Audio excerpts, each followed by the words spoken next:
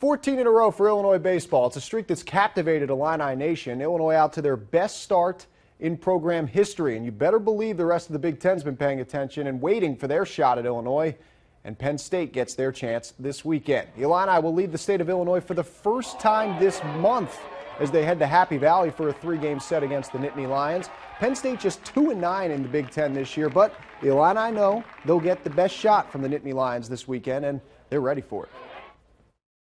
We know we have a target on our back right now in the Big Ten, and everybody's trying to fight for us. So we know that they'll be a tough team for us, and we're going to go out there and try to keep playing the same we've been playing. We had all those games early on the road, and we did a very good job at that time. So, you know, our guys will adapt to whatever we need to adapt to make sure we go out and play at a high level. So I'm not concerned about it. I think actually sometimes when you're on the road, there's less distractions.